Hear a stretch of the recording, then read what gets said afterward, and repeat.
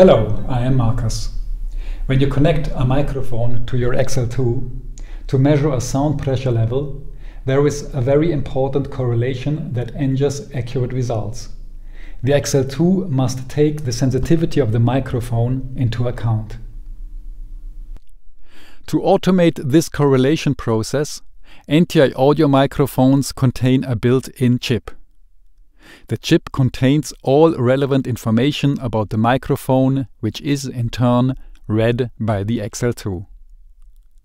As soon as an NTI audio microphone is attached to an XL2, the XL2 reads this data and knows which microphone is attached, namely type and serial number.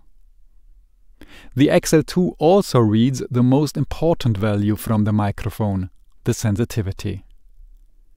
To indicate that this automatic correlation has taken place, the XL2 displays the letters ASD at the top of the screen. ASD stands for Automatic Sensor Detection.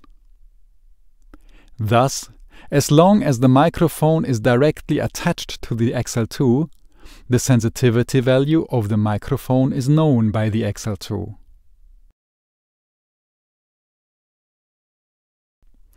What do you do, however, when you need to use a cable between the microphone and the XL2? For example, at a concert or for outside environmental noise measurements. In this case, you may consider using a normal XLR cable to connect the microphone to the XL2. When you do that, you will see that, while the audio signal is indicated on the XL2, the ASD data is not being read. The reason is that the ASD information is read over a wire that does not exist in a normal XLR cable. Therefore, an NTI microphone should always be connected to an XL2 using an ASD cable.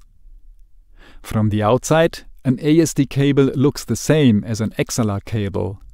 Inside, however, it has an extra communication wire that is used to transmit the ASD data.